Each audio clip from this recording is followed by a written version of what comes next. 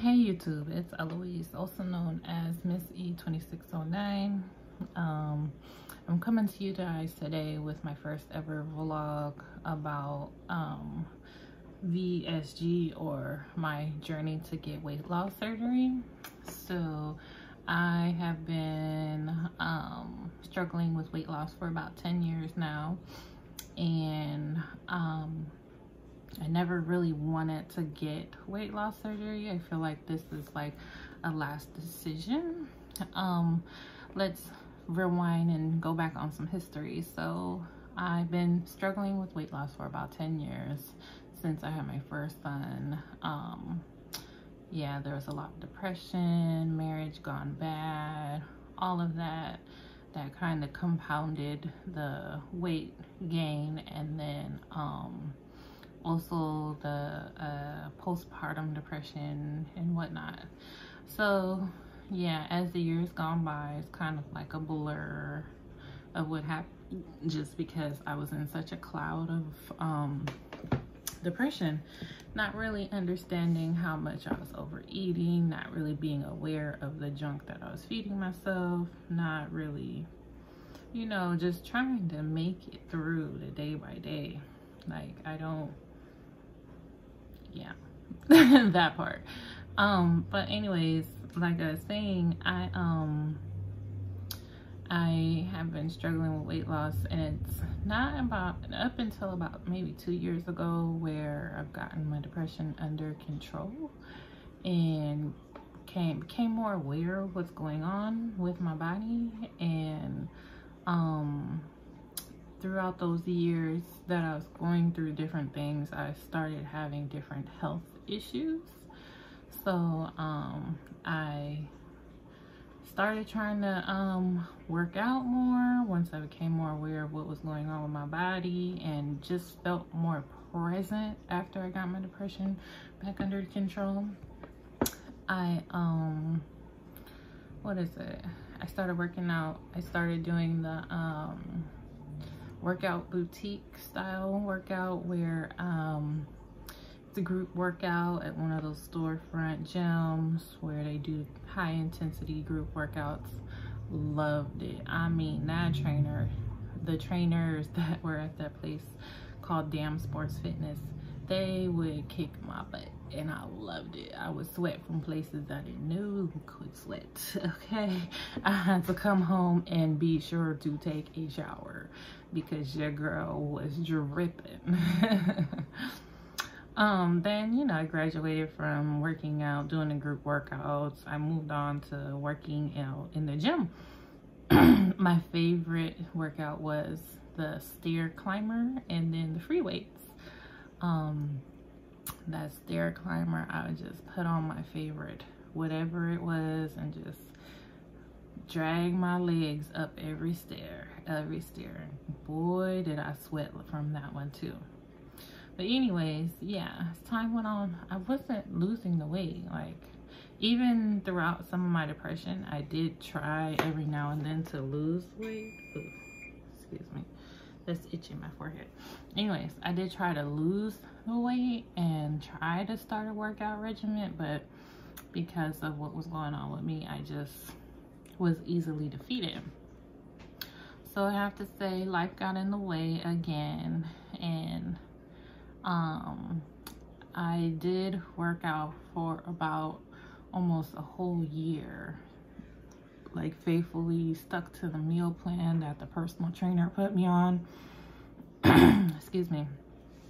And you know, your girl went from like 260 to 222, and your girl was feeling herself because, you know, the shape was coming back. But then I hit that plateau, and that plateau defeated me, knocked me down. And then other things with my parents started happening and really got in the way of me being able to work out on a routine basis. I know it sounds like excuses, but this was just the reality that I was living at the time. So it's been about a year since I fell off from working out. Not to say that I don't do any physical activity at all. Like, I go to little workout groups here and there. There's this little kids fitness thing, well, not kids fitness thing, but family fitness thing that I like to go to with me and my boys.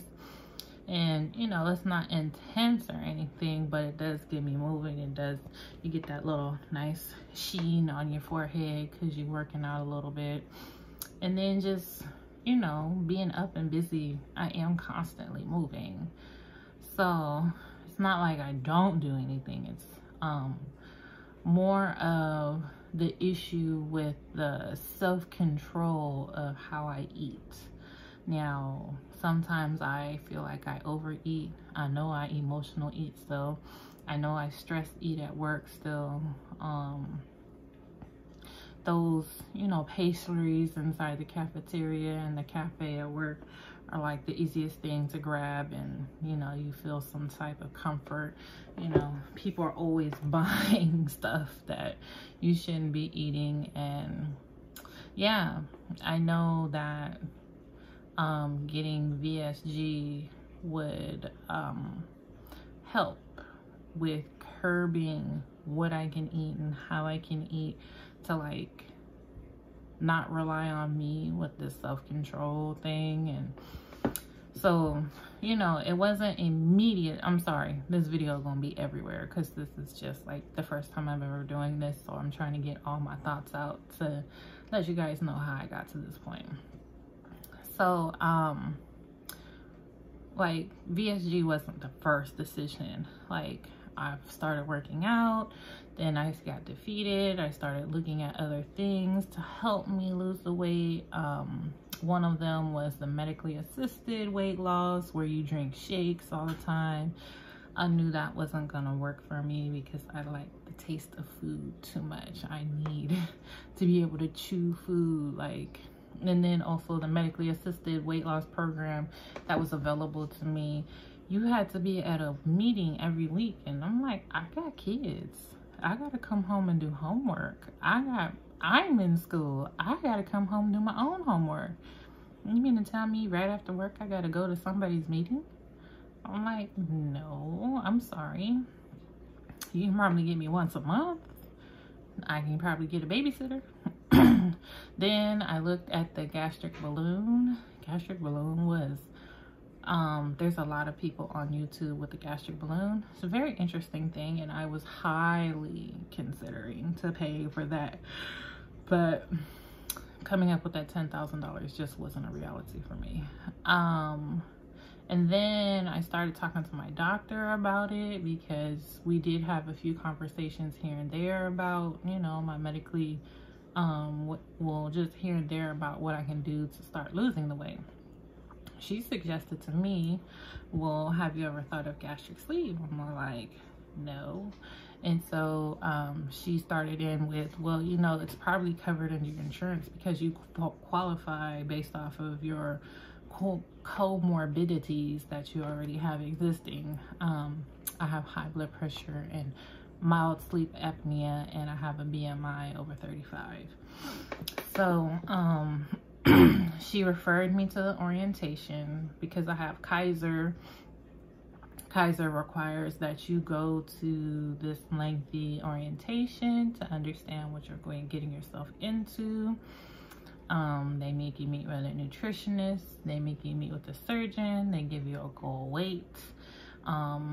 Then they also make you meet with a psychiatrist. They want you to go to the support group at least once a month, so on and so forth. So I did the orientation, and I said, oh, I can do this. This is what I'm looking for. A tool to help me, a tool to keep me from overeating, because if you overeat with VSG, you get sick. Well, your girl don't want to get sick. Your girl don't want to be throwing up. No, I did that while I was pregnant. I'm cool. I'm not throwing up. So it's something to help restrict, and something to help change the way you eat, and change the way that, I mean, although you can mess it up, it's a possibility, but it all depends on your level of commitment to yourself. So then went to the orientation, said, okay, I think I can do this. I got scheduled with the surgeon for my pre-op appointment just about a week ago. I went to go see him, and we discussed even more things in detail. Like, they want to know your like history, your surgical history of like medical illnesses, blah blah blah.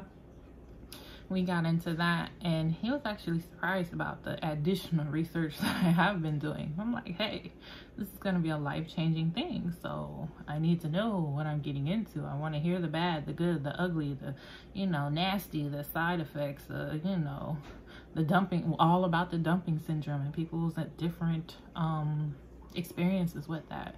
And I figure, okay, I have discipline enough to know if I do this, I'm gonna get sick. If I do that, I might not feel too well.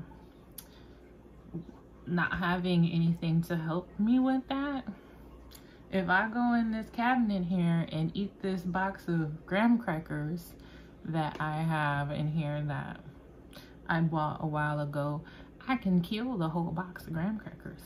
And without VSG, or without anything else other than my conscience, I can kill that whole box of graham crackers. I also have some Oreos in there, and I got a gallon of milk. Your girl can go to town on some Oreos and milk and not even realize that it's gone. Yeah. So,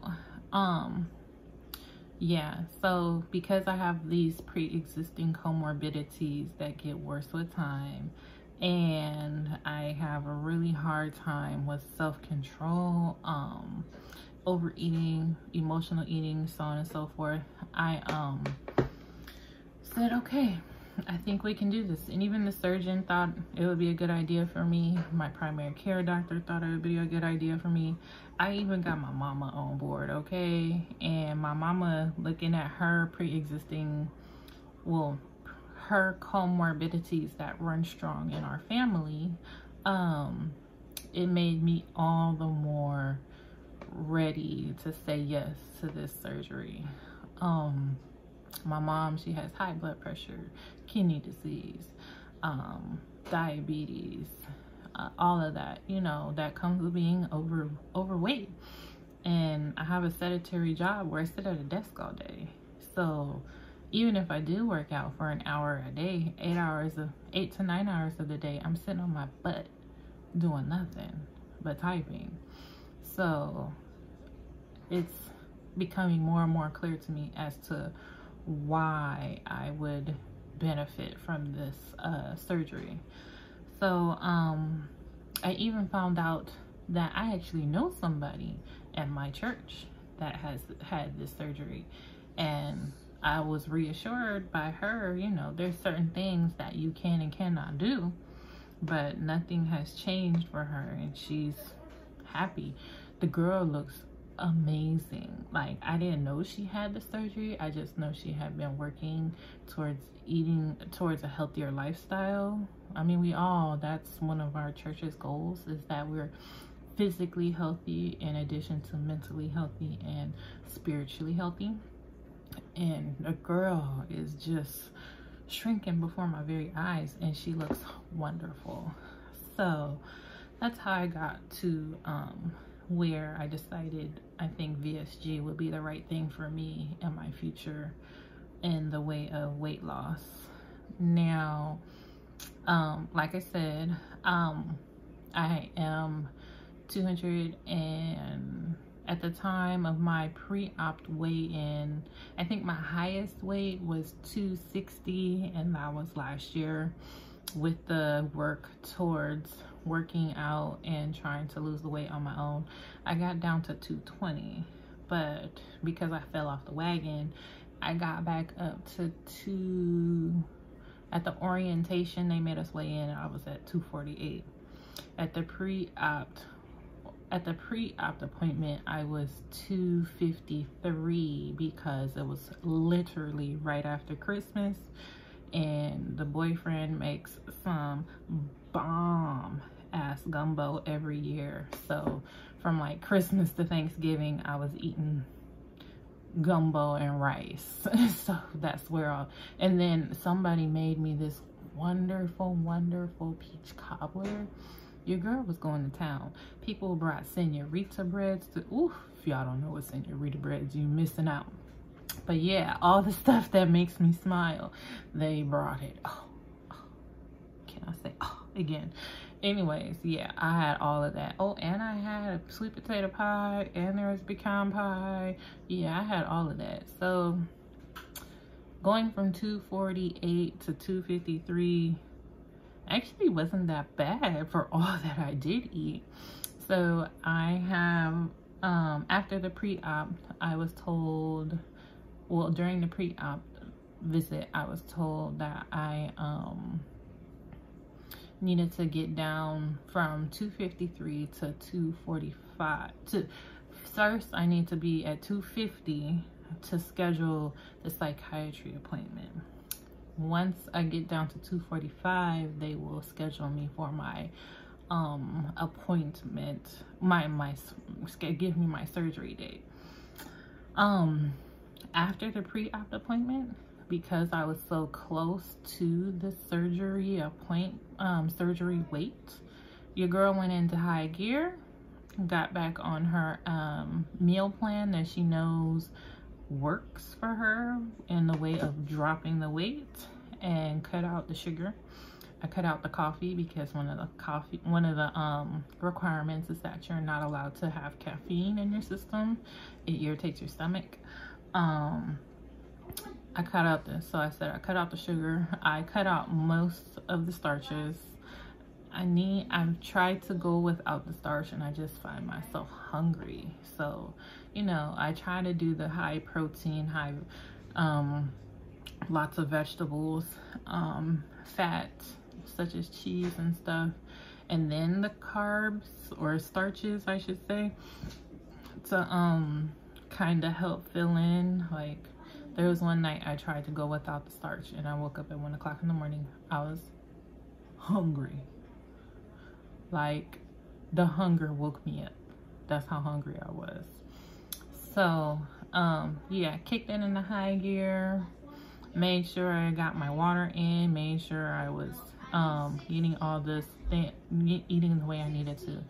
So, I know it's not the hospital's scale that counts when they're weighing you in, but my scale has been going down every day because of what I have been eating.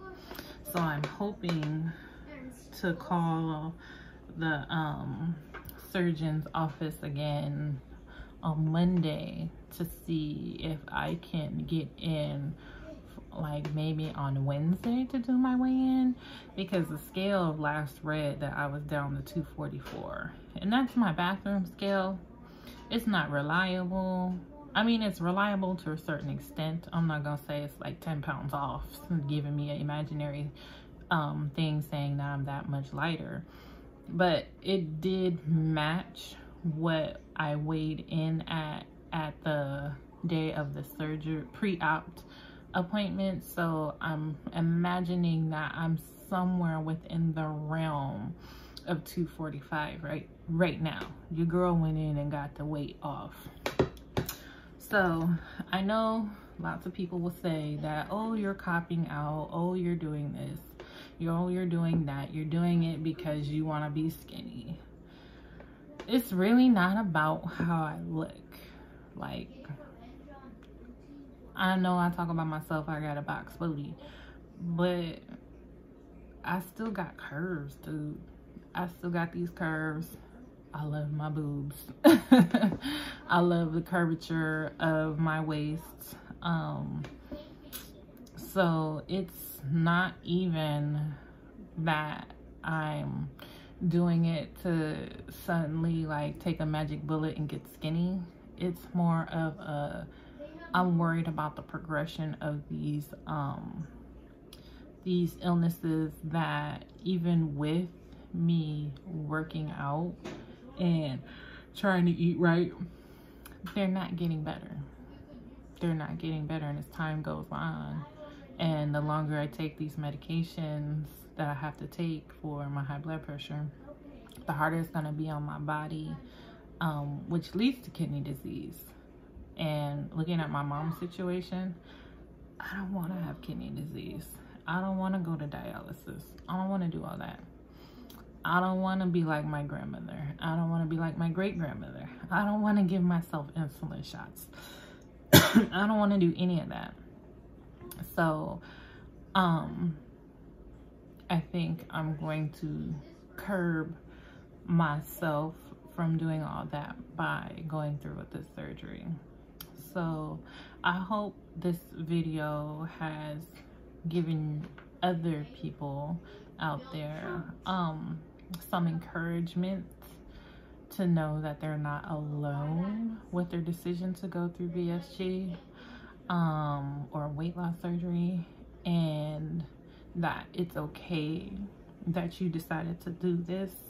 I've had to really pump myself up because people really knock you down when you come out and say, oh, you're getting weight loss surgery, especially when you say it to people that you really thought you could trust. And so the one person that I really wanted my support from was my mother, because if in her mind, if her opinion is the one opinion in this world that I may care about, like what she thinks may hurt my feelings a little bit. I ain't gonna say a lot because my mom's a harsh critic sometimes, but you know, winning her over and letting her ask the questions that she's concerned about, being that I'm her only child, and you know, I help her because she is disabled and she fears that, you know, something might happen to her precious baby girl. I'm glad that I've been able to bring my mom on this journey lightweight with me to the things that she can attend, because you ain't coming to my psychiatry appointment, mama. Just, if you see this video, no, you're not coming to my psychiatry appointment. Sorry. But letting her feel comfortable in the fact that I'm getting this, because I don't want her to worry. Everybody else can worry. I don't care. But just making sure she understands what her daughter is trying to get herself into. You know, I be getting myself into some crazy stuff sometimes. I've been known to do some crazy things.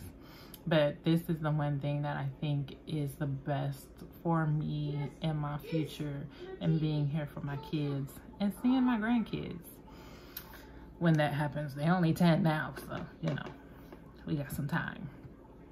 But I want people to know that it's okay. It's okay that you're choosing this way. You didn't choose. I'm not one of those overweight people that is lazy. I'm not one of those overweight people that is like, I don't know, like there's overeating and then there's gluttony, I feel. So I overeat, but I'm not overeating just because it's in front of me. I overeat because my body's not telling me I'm full. I overeat because I have depression. You know, food does excite me, but it's not the only thing in my life. There's a lot of other things that I want to be able to do, and this weight is not allowing me to do it. But yeah, so like I said, this is my first video.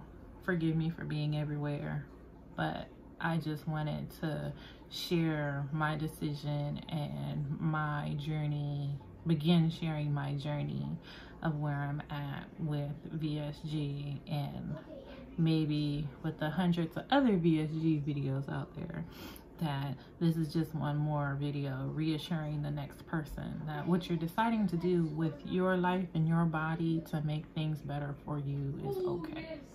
All right, thank you guys for listening to me. Thank you for listening to my 9-year-old in the background trying to distract me from my video. All right, have a great day. Bye-bye.